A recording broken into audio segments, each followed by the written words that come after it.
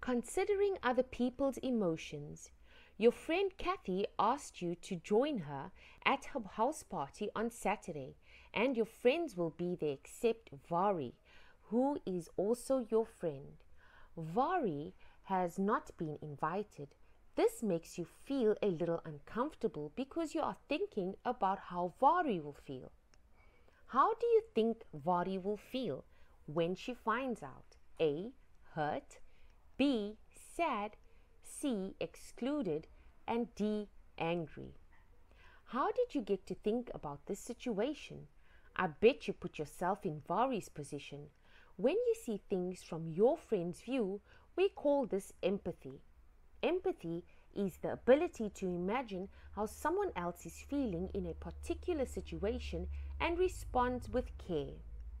It's important that we understand that others can have different thoughts and feelings than you have.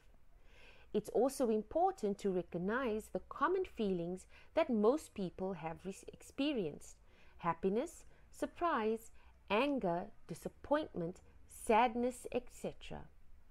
It is also good to be able to look at a particular situation, such as watching a friend saying goodbye to a parent who is going far away for a week, and imagine how he, and therefore his friend, might feel in this moment.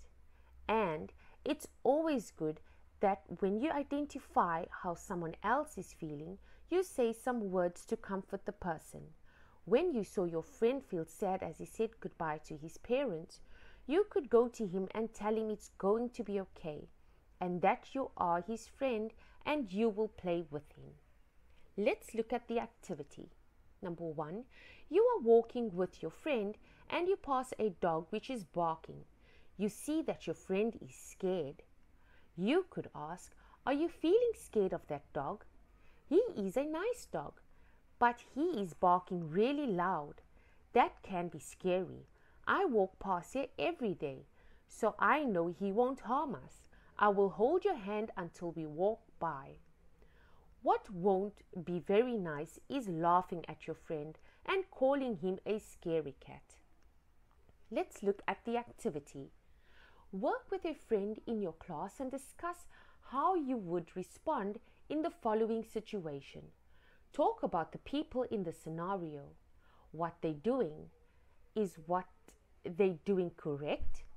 How should the other person respond? Number 1, your friend lost her favorite toy and cannot find it again. Number 2, your friend's grandma has died. Number 3, your mom is not feeling very well. Number 4, your brother or sister has the TV on really loud and you are trying to do your homework.